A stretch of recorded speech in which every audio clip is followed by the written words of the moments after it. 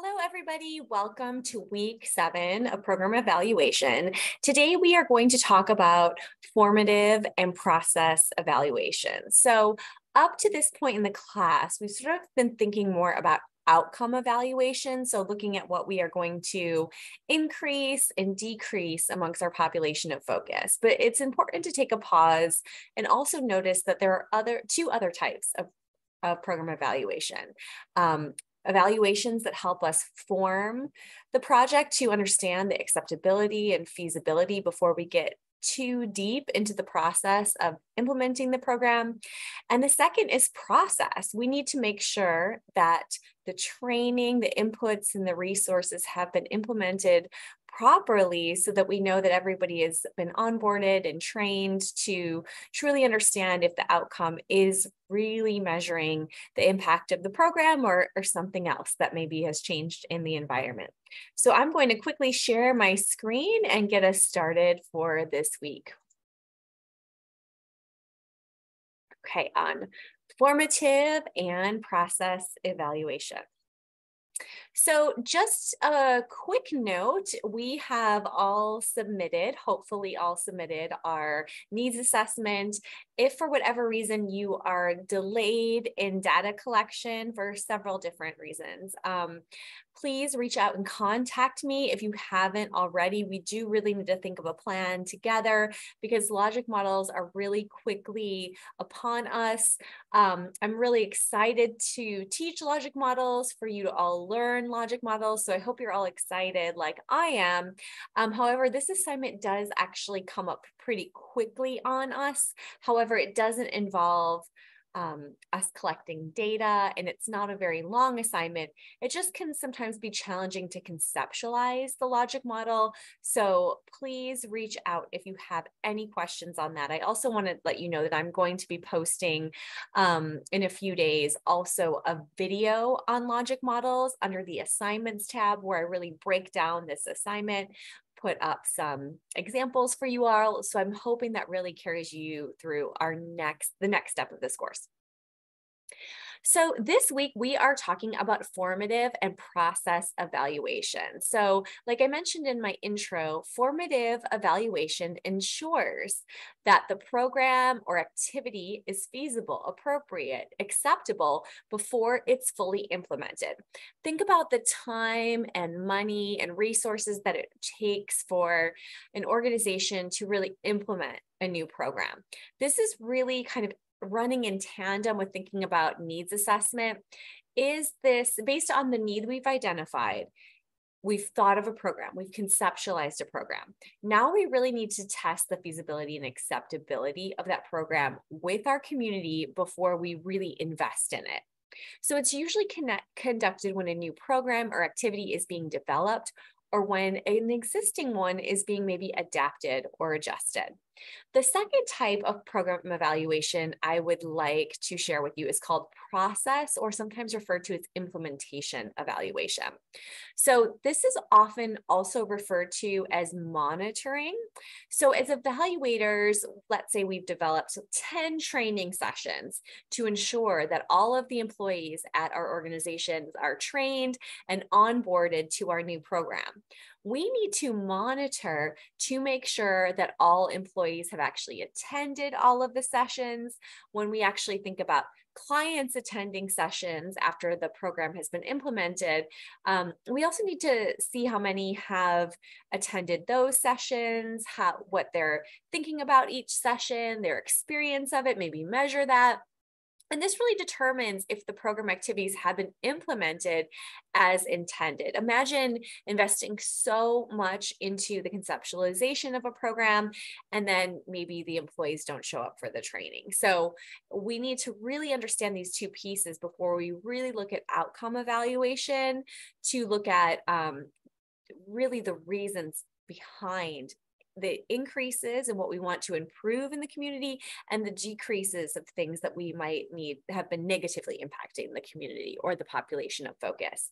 I want to pause here for a quick note because I know many of you are thinking ahead to our final assignment, which is the program evaluation assignment. I want to say that we give you a choice of choosing a formative or a process evaluation, but I would say 99% of my students actually choose what's known as an outcome evaluation, which is really looking at what has increased or decreased in the community after the program has been implemented. And they look at how to measure that change. So I just want to note that so that you know that these two other approaches are really important. I would really like you to understand them for, your future careers as program evaluators or being a part of an organization that implements new programs.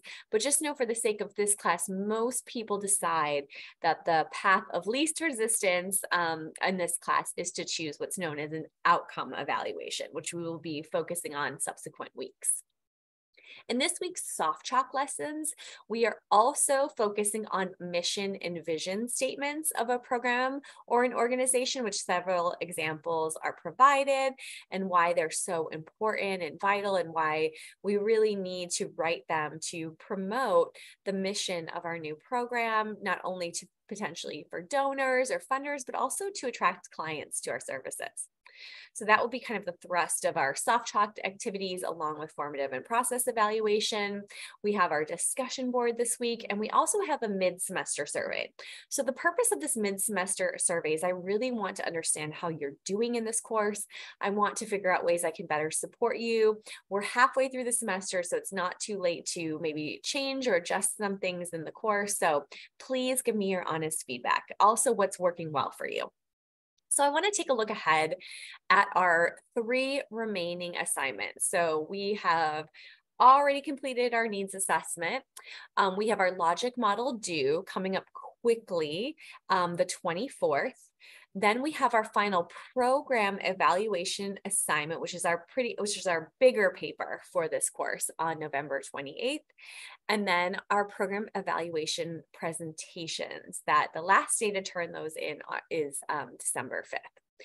So logic model is one of our shorter assignments. Program evaluation is longer.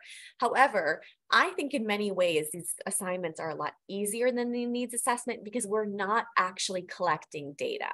We're now moving into the proposal stage where we're really envisioning things. We're getting more creative in terms of using that data that we collected through the needs assessment process to understand what it would actually be like to truly implement or propose the implementation of a program and propose an evaluation of it. Okay. So getting more in depth into what a logic model is, which is our next big assignment. So based on the findings of your needs assessment, so this is the very last piece of your needs assessment where you actually present your new program. So you've identified a program or service that you'd like to implement. You're going to use that program or service to develop the logic model. So that can be broadly defined. I'll give you some examples. So we've had students in the past do a program to address social and emotional learning amongst elementary school students. I've had students who have done a peer mentor program for Kent School of Social Work students. I've had students do an arts-based therapy program for survivors who are involved in hospice programs. So it can be quite broad, but you've already identified what that program or service is. So what we are going to do with that is then we're going to turn it into our logic model. So we're going to look at what we need to input to actually implement that program or service. We're going to look at what activities we need, what resources we need, what people power we need to truly implement that. And then we're going to look and imagine what we want to change within our population of focus. So do we want to increase well-being, decrease depression? Do we want to increase social emotional learning? Do we want to decrease substance use? This is all specific to your program, but I want you to think about actually changing something within your population of focus for the logic model, and then you really map that out. And again, more information on this can be found under your assignments tab. Okay. back to formative and process evaluation, which is week 7's focus.